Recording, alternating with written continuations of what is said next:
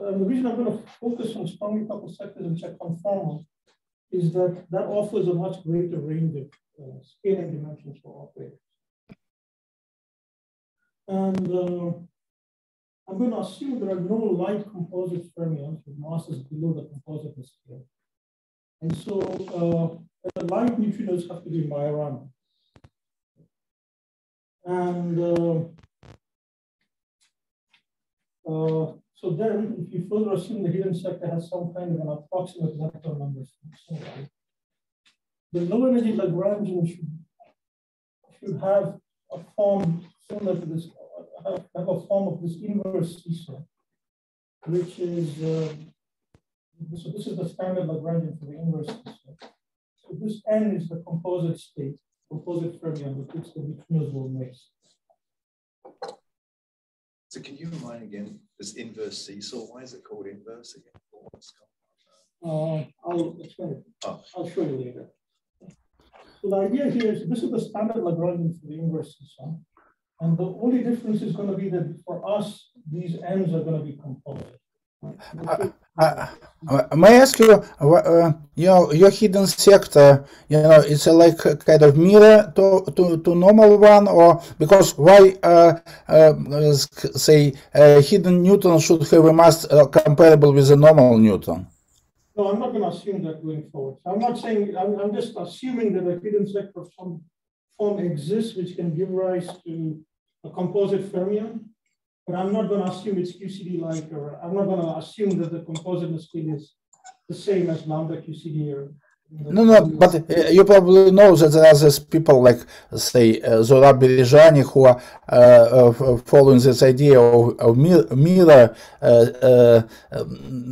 particles and relate. And in this picture with mirror particles, then the hidden sector would be the one which is indeed would be almost degenerate with our particles. Right. Yeah, but that's not the direction I'm going. I see. That's not the direction of it. So, all right, so how does this work? So this is the Lagrangian for the inverse seesaw. So from these two terms, when the Higgs gets a wave, the neutrino mixes with NC. And then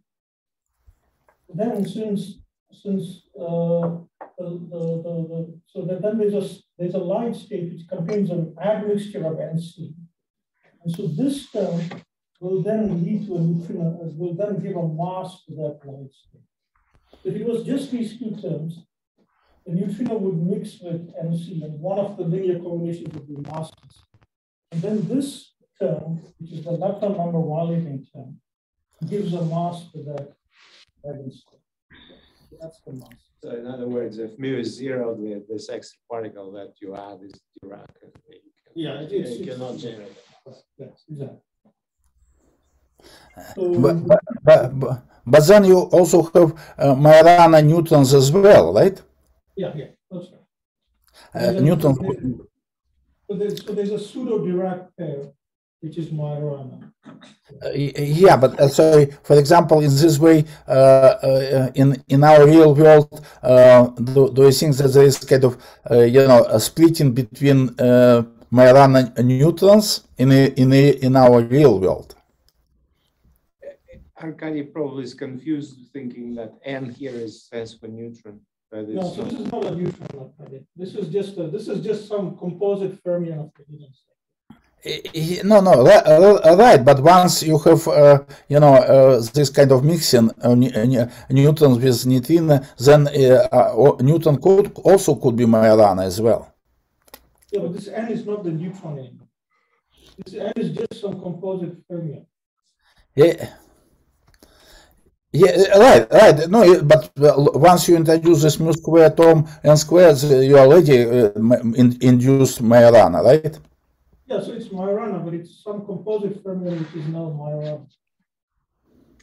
Yeah, no, right. But I mean, normal Newton could be Majorana, but then you have two of them. I mean, with close masses. Yes. So this is and it would be still 4 component overall. Yeah, that's right. Yeah, I mean, so if there's an n bar oscillation mass term for the Yeah. it will be pseudo Dirac, but the two states are really Majorana. Yeah. It's not really, it's not, in that sense, it's not really different. This Yukawa coupling, I mean, it could have, in the normal seesaw, it would have been LHNC, right? And MN would have been 0. Yeah, that depends on what you call MNC. So, yeah. Right. I put MN to 0, and if I replace the N with NC, that's just usual seesaw, right? Correct. Yeah. And so what you're doing now is you're adding in this extra Dirac term. That's yeah. But why is there no LHNC coupling? That's forbidden by. Yeah. So I'm assuming that. So there's another version of this. So there's several models of neutrino masses which are related to seesaw. One version where you have LHN and LHNC. Oh, okay. So there is a model like that. I think.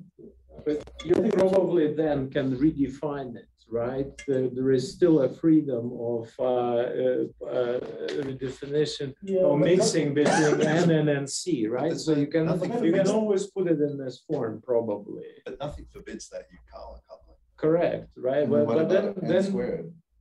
But then you have additional ways of getting rid of it by redefining N and NC, right? Okay, so roughly speaking, the logic here. Okay, so there is. I think. Okay, yeah. No, I mean, if you take linear combinations of N and NC, it's not gauged, right? Oh, because it's neutral. Maybe you can. Yeah, I mean, like I cannot do electron plus positron transformations, right? But I think here you can define. I think so. Well, especially if you add n squared term, right? Yeah. You complete the square of the two mass terms, right? Yeah. And you have a new field. Yeah, you can. I think in that sense, it's generic. I mean, think this is generic like this, right? Yeah. Look, here's what I would say.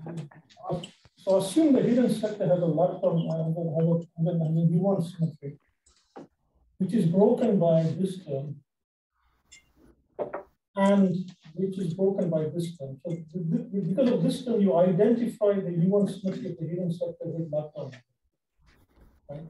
And so all these terms, except that one, respect the kind of lepton number symmetry. And so this is a small breaking of the lepton number symmetry.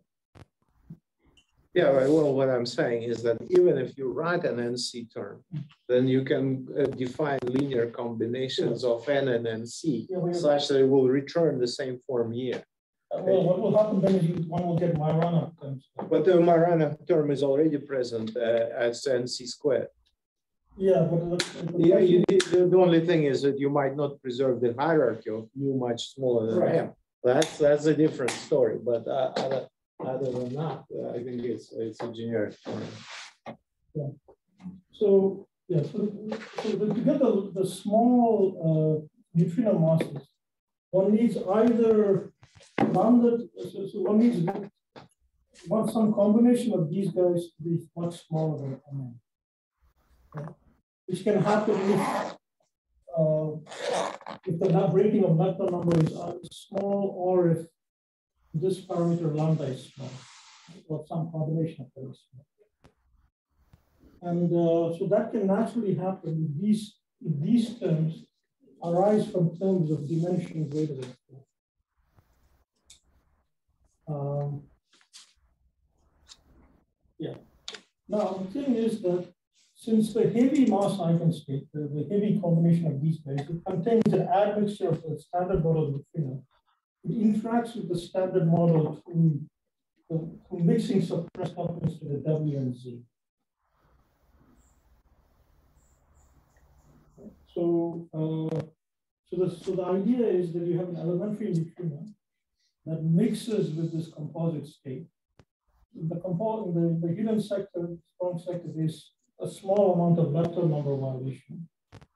And as a consequence of that, the light neutrino ends up being Majorana.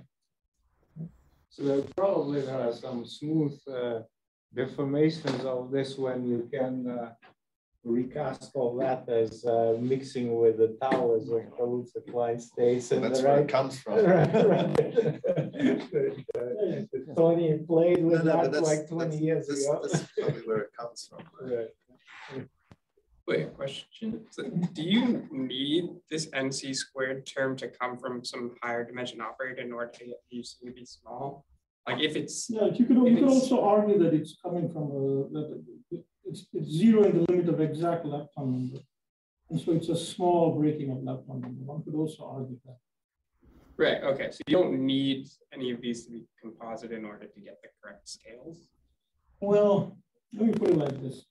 So one would need, so I'm interested in MN lighter than TV or so, just because I'm interested in experiments. Right?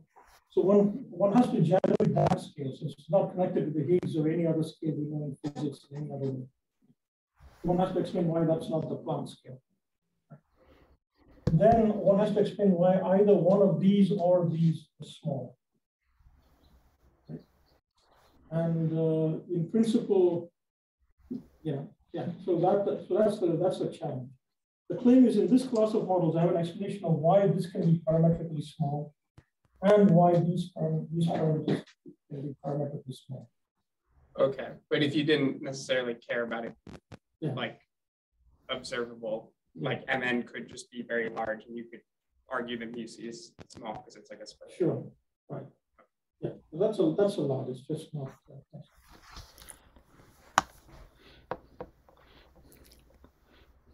Okay.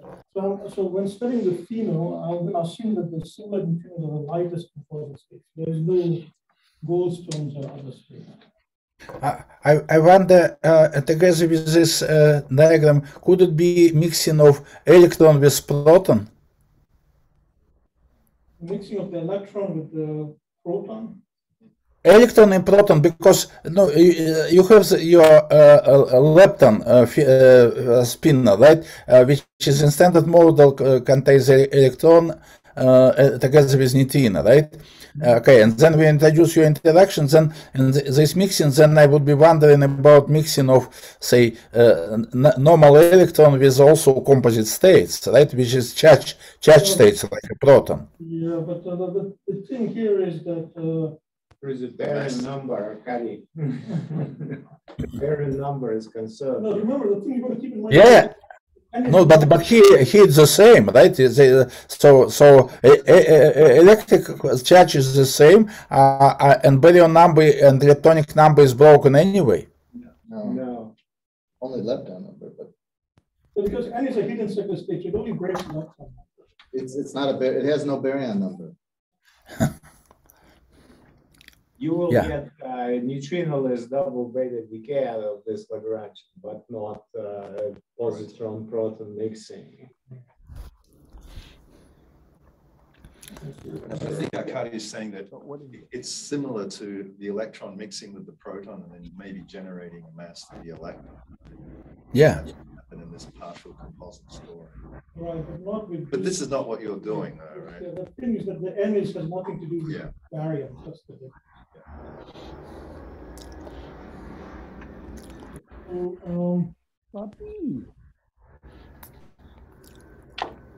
Okay, so this is the spectrum of states. We have these light partially composite neutrinos. We have these composite states N and NC, and then we have this continuum, which is basically whatever composes the CFT, which we're going to call unparticles for Zackaria. So if the only states we could see are the lightest, or the light neutrinos plus these, the lightest states here, the spectrum looks just like a conventional inverse seesaw. But at higher energies, it looks like theory of impact.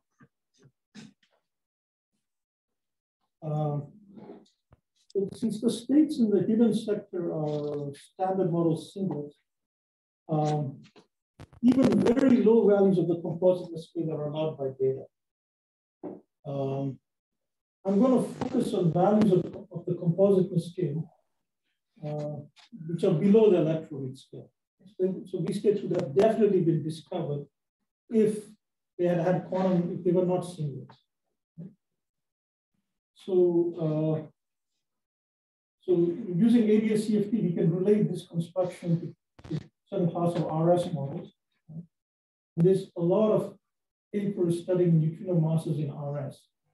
But the big difference between what I'm doing and doing most of those papers is that in the RS models, they're trying to study the hierarchy problem, right?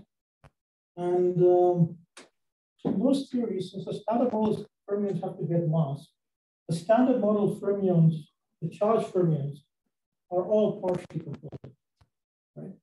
And that forces the compositeness scale to be above the electroweak scale. Whereas here, I'm going to take the compositeness scale low, below the weak scale. And going through the literature, I could only find one ADS model which is similar to what I'm trying to do. Because you're going to see the phenomenon is going to be very different because the scales. What was the original? Sorry. What was the original motivation for this inverse seesaw? So it was just to have the lepton number violation be really small. That was the idea. Yeah. So one thing I realized is that pretty much every model of neutrino masses was written by Robbie.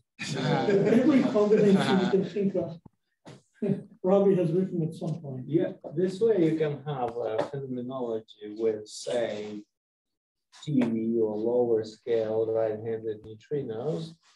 And the coupling to them is actually much larger than the tiny thing that you would have in a normal seesaw, right? So it's a model that could have significant left to right mixing angle of some sort, right? But then have no, usually in normal seesaw, then you have a gigantic neutrino mass, right? Right. Here you keep the neutrino mass small, but you're going to have a more interesting phenomenology. So another name for this would just be pseudo-Dirac with a small splitting. Yeah, pseudo-Dirac, yes. Yeah, but really the scale to explain the neutrino mass, the required pseudo-Dirac neutrino mass can be much lighter compared to the normal seesaw, which typically requires gas scale or even higher. There you only have one suppression factor, right, which is lambda V or square over Mn. But here you have the mu parameter. If you stare at this formula, right, really the thing that determines the pheno is what is this mass M and what is this coupling lambda. And here you have a way to make the smallness mostly come from this view. So this coupling can still be observable and this and then could still be TV scale. So basically you do need very tiny lepton number violation, right? Compared to the usual seesaw, which is huge, right? It can be M Planck, Mn, intermediate. Here, it's just a tiny breaking of lepton number. Right.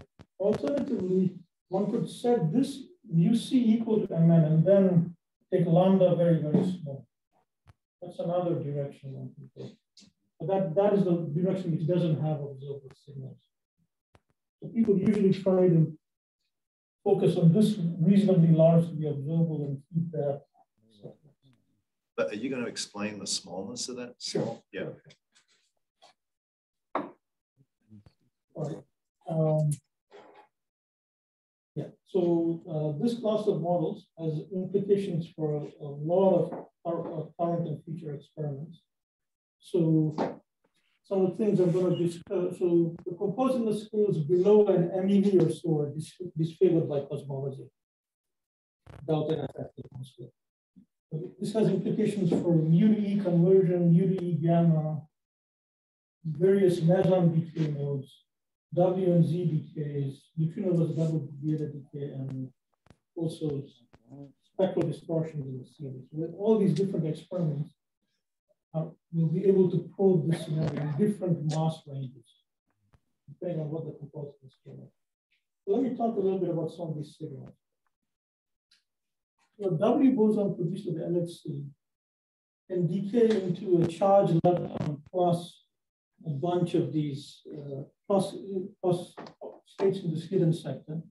And then this what is the mass scale for capital M that they should be? Anywhere from 10 GeV down to an MeV. Maybe 10 or 20 GeV down to so W boson can decay to a charged lepton plus some of these hidden sector states. And this hidden sector will kind of hadronized, right, shower. And then you can have multiple composite neutrinos N in the final state. These composite neutrinos are not stable, or some slightly longer time scale, they decay back to standard model. And if their losses are below a few GeV, you get displaced signals. It's a very striking signal. You get multiple displaced vertices from single W decay. Right? So that's kind of a, I don't know any other model which gives rise to this kind of a signal. It's kind of a smoking gun kind of thing. Lots of models that do that. There are lots of models that have displaced decays. Right? No, but multiple displaced decays where the decays are heavy neutral. Not a problem, right? If you start playing with kind of a standard model neutral sectors at the MEV to 10 G range, there are many more organizations you can have with multiple decays. Okay, well, sure. You still mean composite dark sector, right? Strongly interacting dark sector. Well,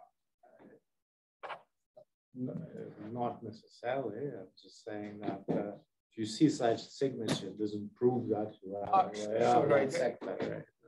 It doesn't prove this particular realization. Yeah. That's like, yeah, but I still think you need a composite sector that couples through this portal. Well, I can write a very simple model that gives K short to 12 leptons decays at the observable level. No, but multiple decays. K short to 12 leptons. I mean, but that's not enough, right? You need to reconstruct multiple vortices, each of which gives a heavy neutral lepton signature. Yeah. So sorry, Chuck. So what happened? Sorry. So what helps satisfy the cosmology bounds here? Because if you're in the 10 GeV to MeV range, is that right? Yeah. Then isn't this going to affect delta N effective? I mean, the expansion of the universe. So is it because the Yukawa coupling is really small? So what will happen is that these trains will annihilate out of the bark into neutrinos. That will happen above an MEV. So the neutrino temperature will rise. Yeah, but this is that will happen. But if it's before decoupling, you don't know it. So that's why he has an MEV there. So that's why the lower bound in the compositeness scale is MEV. I see. Yeah, okay. Exactly right. So the same thing can happen in beam dumps. For lambda below a few GeV, the mesons produce the beam dumps and became the final states containing multiple singlet neutrinos. So again, you get displaced vortices. So this thing can, these hidden sector can propagate in loops and show the U to E gang and U to E conversion. And so the bounds on U to E conversion are supposed to improve by 4 orders of magnitude in the next 5-10 years. So it's a powerful probe. If the compositeness scale is below 100 MeV, neutrinoless double beta decay gets suppressed. So you get a suppression of the rate. And so you can have very late decays of these relic composite single neutrinos. And since they can decay into electrons and things like that, they get rise to spectral distortions in the CMB. This is another signal. So, the way I'm going for time, I won't get time to discuss all of these. I'll try and get through as many of them as I can. So let me talk a little bit about the model itself. So here's the story. To take the hidden sector to be a CFT deformed by some primary, the deformation will grow large in the infrared and eventually trigger breaking of the CFT at some scale, which I'm going to call lambda, which is the composite scale. So the spectrum of composite states is assumed to include this singlet fermions N and MC, which if it was just this hidden sector, these would be, and if it was just this part of the Lagrangian, these would be direct. They would have a mass and then have a lambda. Right? So this is the Lagrangian so far. And now introduce a neutrino portal coupling between the standard model and the hidden sector. And if this operator has some overlap with N, you end up with this interaction. And then add to the CFT a definition which breaks lepton number by 2 units. If this has overlap with NC squared at low energies, this is what we like. At this point, one has the minimum pieces required to generate the inverse seesaw Lagrangian. So all the pieces that are absolutely needed for the inverse seesaw are there. But of course, the theory is strongly coupled, so other things, whether you want them or not, are going to be there. And so let's see what those are. Okay, so before I do that, we have to talk about the sizes of the various terms. So there's some restrictions on the scaling dimensions. So from unitarity, the dimension of ON has to be greater than or equal to 3/2. That's first. Fermion operates in the CFT. And if this was bigger than 5/2, then there's additional terms that are required for consistency. We need additional counterterms. And so I'm going to restrict to this range of scaling dimensions. And another restriction is that we don't want to generate the Weinberg operator with the UV coefficient. We don't want so we want the dominant contribution to the neutrino masses to come from low energy, from the low energy dynamics. So that also leads to a condition in the scaling dimensions, which turns out to be this. So these are yes, but one doesn't have complete freedom in the scaling dimensions of this and this. And there's also restrictions of the low energy parameters.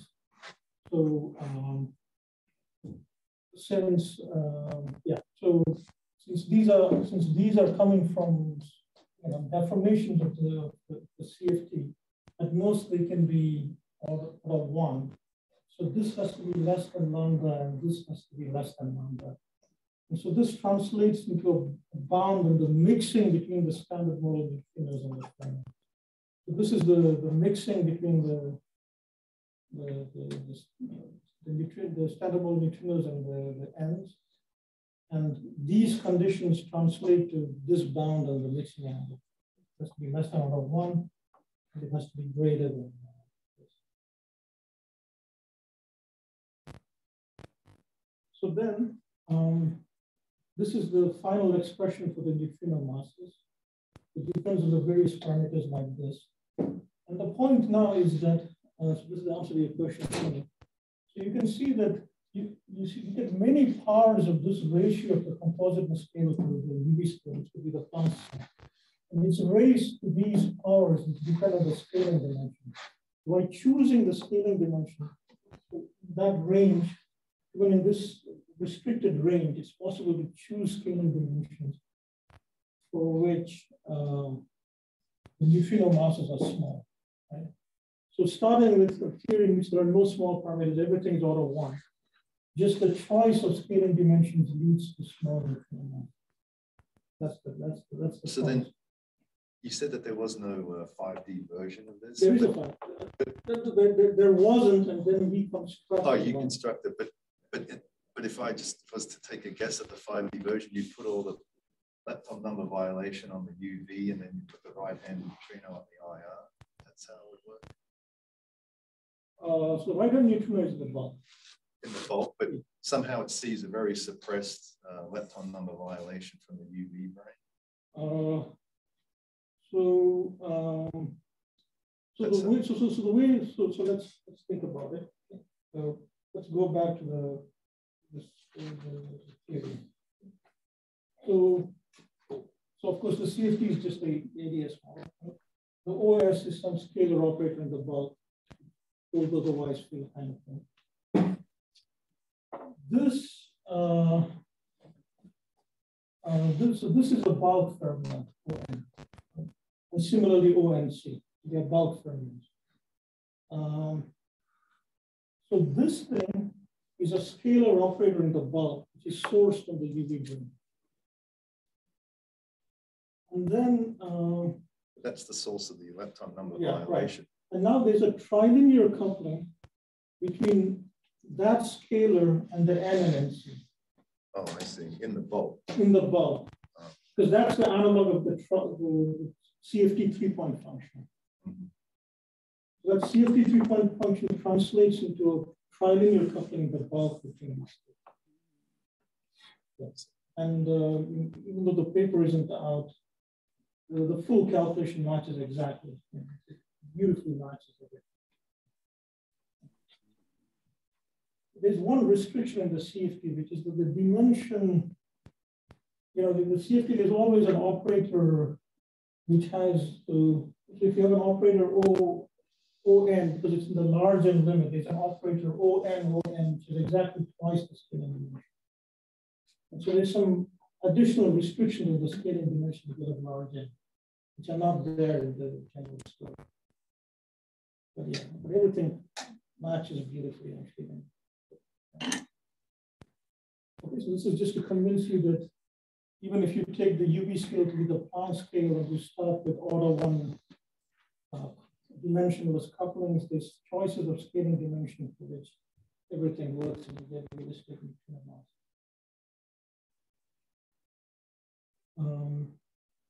Okay, so as I was saying, I wrote down all the terms I wanted, but they're going to be terms that that are not necessary, but which are going to be generated because the theory is strongly coupled.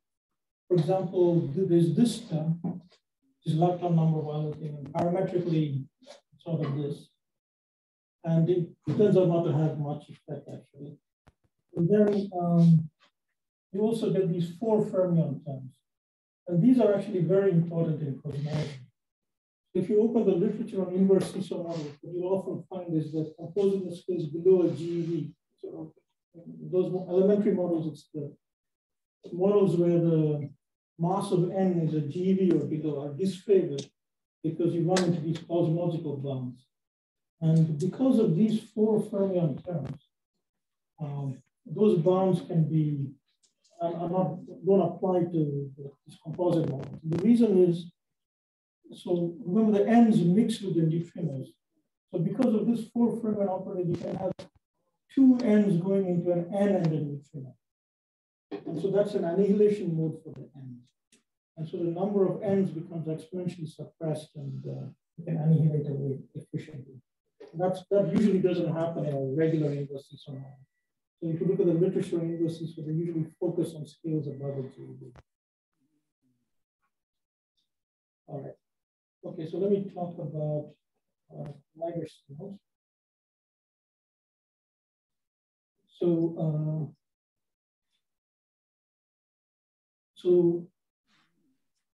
at colliders, the decays of W bosons and Z bosons can give rise to charge lepton plus potentially multiple composite singlet neutrinos. And since the singlet neutrinos decay back to the standard model, so they can decay to L plus pi or N to N, LL nu of the P. So for example, these are very striking signals. And for composite scales below 5 GeV, they are displaced signals. So yeah, easy to observe in principle. So there's a calculation one can do to calculate the rate using the methods of unparticle physics. Yeah, so Tony, we didn't actually do this using RS. We did it in the CFT, but we later checked it using RS. It reads very nicely. So well, the total width is infrared divergent, and this divergence is regulated by the fact that the conformal symmetry is not exact. So the hidden sector states are not massless. We regulate the divergence of the mass of the lightest composite state. So the distribution of particles is peaked towards the region of low invariant mass. It means that the theory prefers final states with just a few composite singlet neutrinos. So what this plot is showing is that depending on the scaling dimension, between 70 and 95% of events have only one composite singlet neutrino, the final state. So the exact fraction depends on the scaling dimension. Even though these striking signals are possible, they are less likely than the conventional heavy neutron lepton signature. But they're not very unlikely. It could happen as much as a third of the time.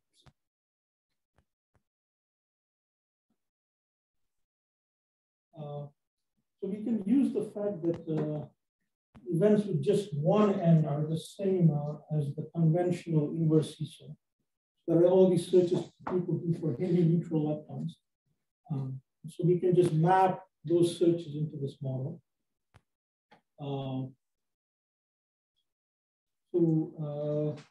We place limits on the limits are usually placed on this mixing of the heavy neutral lepton with electrons. We focus on this parameter, assuming that the ends are quasi-degenerate. And so this is the mixing angle squared on this side, and this is the mass of the composite particle. And so, so this heavier mass range, which is relevant for W and Z decays. So you can see the mixing angles of order 10 raised to minus 5, etc. 10 raised to minus 4 or 5 or something. Mixing angle squared is strong. Now, the high lumen LHC will produce 10 raised to 12 Ws. So that luminosity, along with the displaced vertex searches, will greatly extend the reach. So this is the projected reach.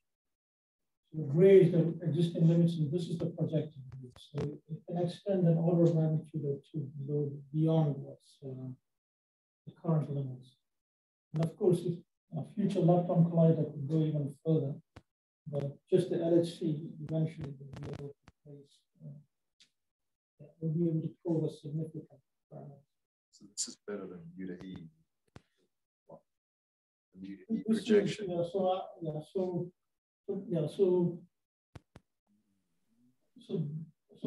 let me go back one slide.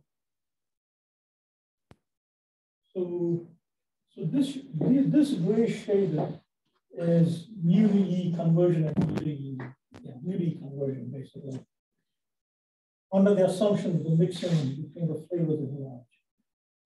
So it's mostly weaker than the collider searches, except in this heavier mass range. So the claim is that eventually in the heavier mass range, mu to E is just going to win.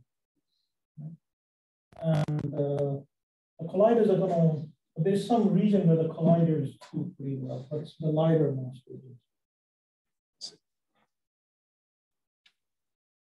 So, well, what about the events with the multiple composite neutrinos?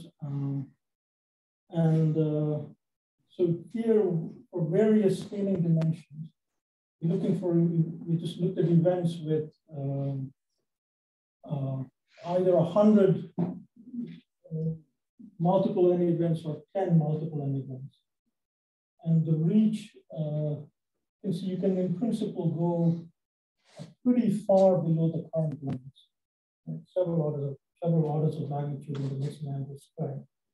Now, the reason to focus on is this region, because in this region, mostly, even though you produce a bunch of states, they mostly decay outside the detector.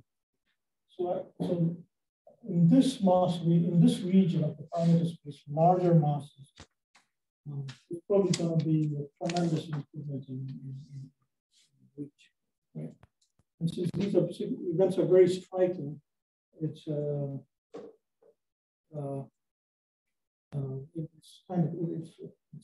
smoking gun kind of signal. I disagree with that signal. I think it's very hard to get this unless you have a strongly coupled hidden sector that couples through the neutrino pole. It doesn't have to be a neutrino mass model, but you need a hidden sector that couples through the neutrino pole. So something similar can happen at beam dams. You can also place limits from use the limits on heavy neutral leptons for beam dams, place limits, and these are the current limits from beam dams And this is the future limit from due this time. Yeah. So again, there's going to be some improvement in the light mass range from this.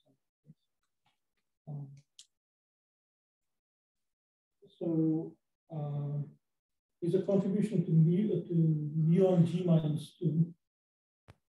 It's the wrong sign to explain the anomaly, so too bad. You can also get mu to E gamma and mu to E conversion.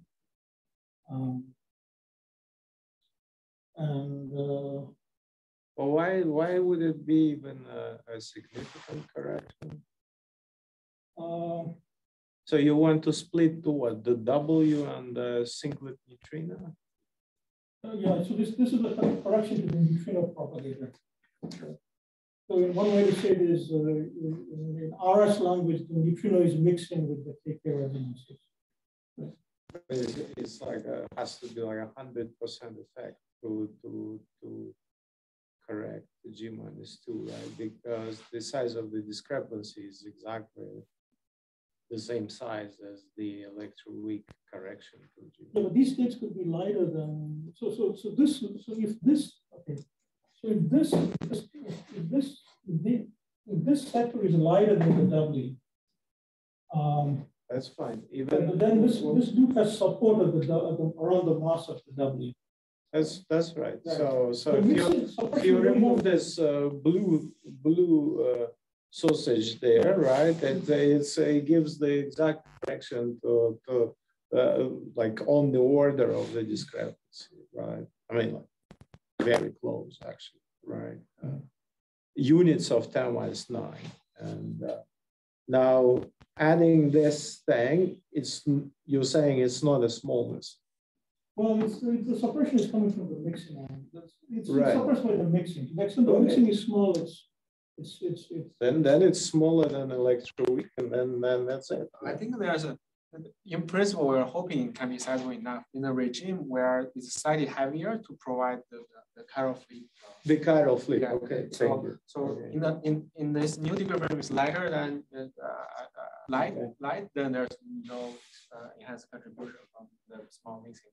If it's heavier, supported by chiral flip, you may contribute more. However, by design, the contribution cancels by the pseudo-Dirac degree frame. Right, so that's why we didn't support it now. Okay. But the two regimes have different reasons to suppress. So typically, also, if you have a large value of the chiral flip, you may have deviations in Higgs to mu, because then the large chiral flip also feeds into the mass of the mu. That concerns the source of this enhanced, right? If the mass is not from Higgs, then you don't change that. So I think, but anyway, the enhanced chiral flip cancels anyways from this pseudo-Dirac. Yeah, so it's I remember this. So it's small, moreover, right? It's yeah. Then you have a bit of the wrong sign to begin with. So it just spend a lot of time to. This is not the solution of okay, but one can get even one can get contribution to mu to E gamma, can be computed, and for mu to E conversion. And the mu to E conversion, there's multiple diagrams, and as I showed you guys from the plot, this is the mu to E projection, and it's going to extend the reach quite a bit, especially at heavier masses.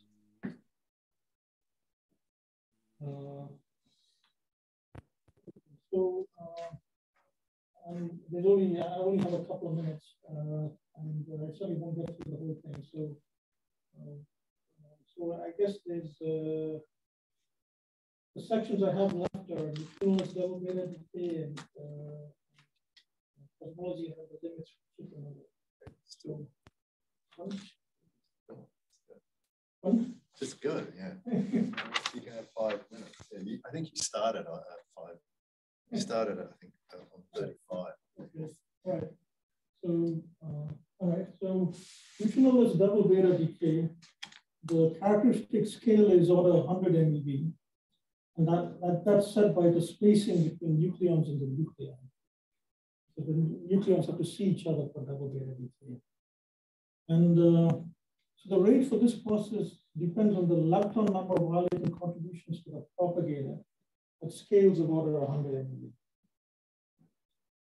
Now, if this compositeness scale is much larger than 100 MeV, you can integrate everything out. You get a Weinberg operator. It's the same Weinberg operator that controls the neutrino masses as the neutrinoless double beta decays. That's the usual high-scale seesaw story. And so there's nothing new there. That's just any seesaw model will give you that. The interesting thing happens in the opposite limit if the compositeness scale is much lighter than 100 MeV.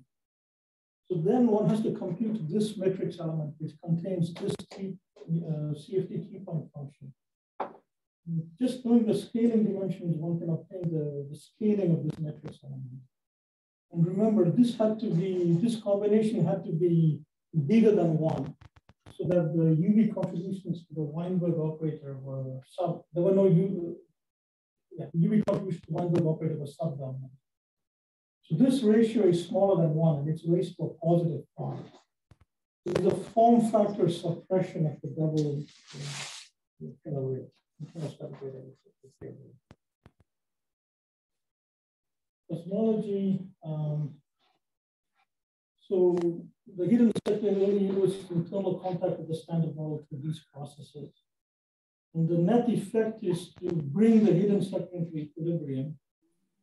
And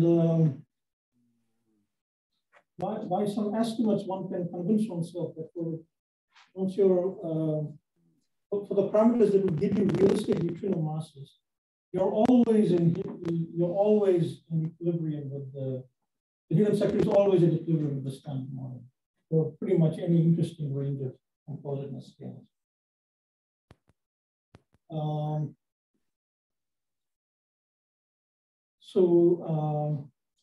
So then once the temperature falls below the mass of the composite states, they start annihilating out of the bar. And this is the most efficient annihilation process. And we can obtain the number density at freeze out. And it turns out that the number density is exponentially suppressed in pretty much the entire parameter range. That's because of those, the theory is strongly coupled, so you have those 4 Fermi operators with big coefficients.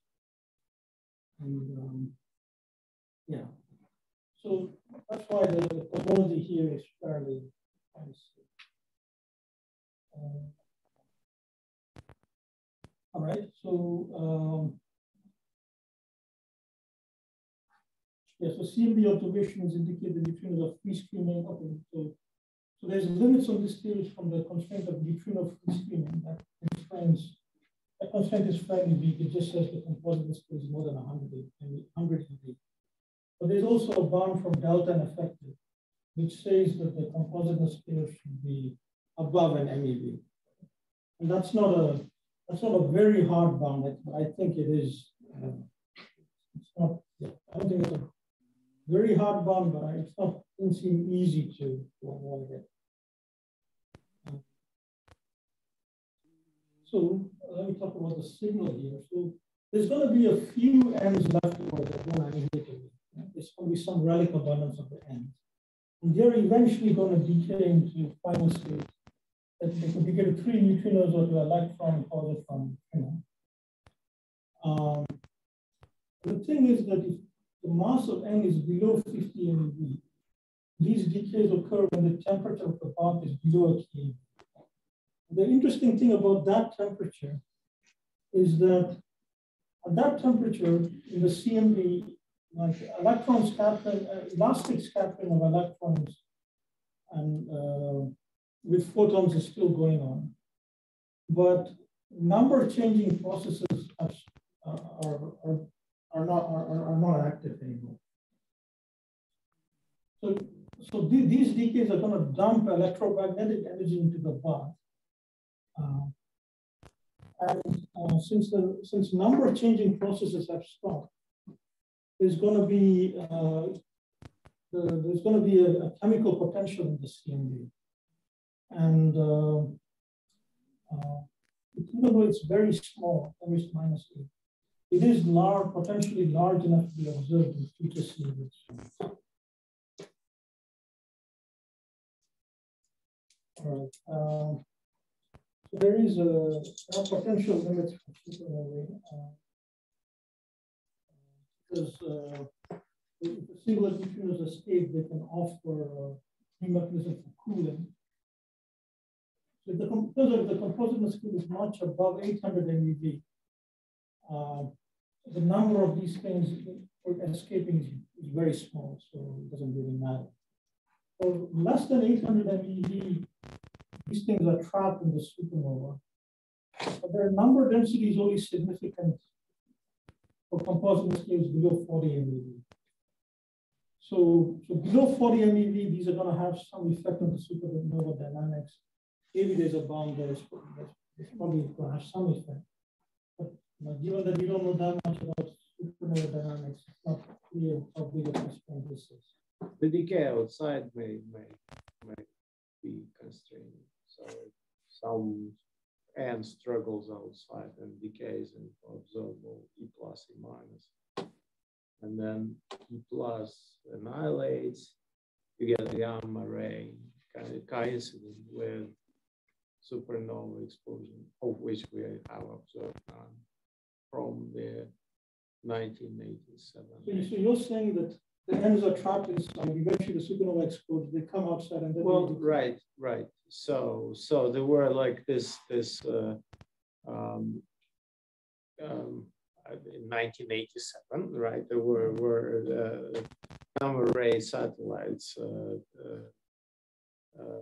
X-ray gamma ray satellites on orbit, looking elsewhere, but the 10 MeV gammas have penetrating power, and then they were observed no increase during the explosion, right? So this is very constraining for anything that can kind of struggle out of the supernova and then decay, right?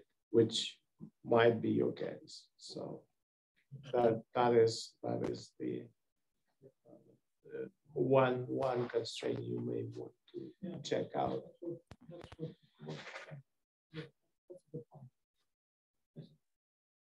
And you have people like Gustavo probably still there, right? So who has worked on something very, very similar, actually. You can ask him. Okay, I'll do that.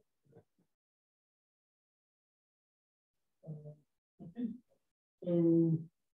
so here's the conclusions. So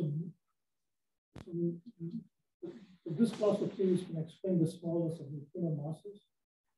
So these models have interesting implications for a lot of different experiments: colliders, beam jumps, lepton phase evaluation, neutrinos, double beta decay, CMB. Very characteristic collider signals involving multiple heavy leptons. And current and near future experiments are going to probe a big chunk of the parameters.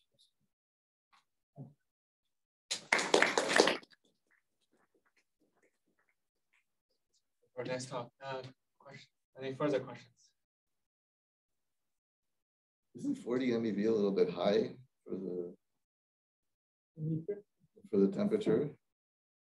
The numbers I hear range from 10 to 40. Yeah, but I think 10 is 40. The worry that you have with 40 is that it would create a gigantic stochastic neutrino background that would have been observed already. Oh, I see. 40 is the high side. Okay, that's good. So maybe a little bit more of the parameter space is not pretty sure.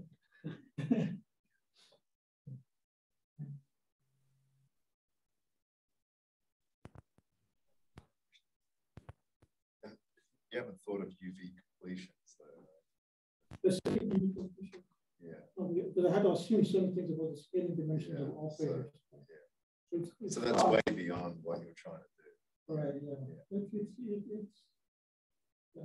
It's hard because the thing is, any UV completion which is weakly coupled into UV, the question is going to be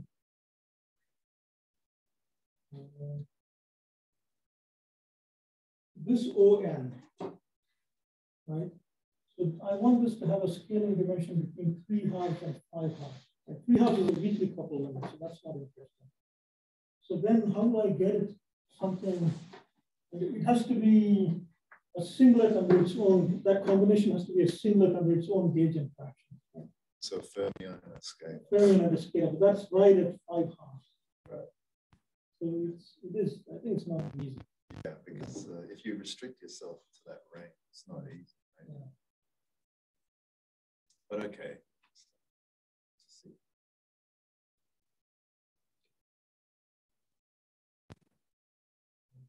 Comments? If not, let's thank Chacko again. We can continue.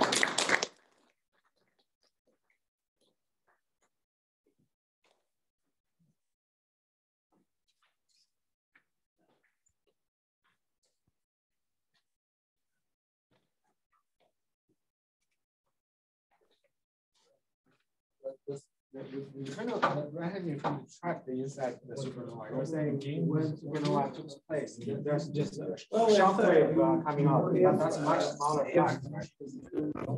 Some of them can escape, right? I mean, not I mean, like normal neutrinos also escape. Okay, so there will be a neutrino sphere for this end. Yeah, Once they escape, they actually decay. Sure. If they decay to positrons, then they will create gamma rays as well, because positrons will annihilate. So I thought that would be a small flux that is in the last moment. Your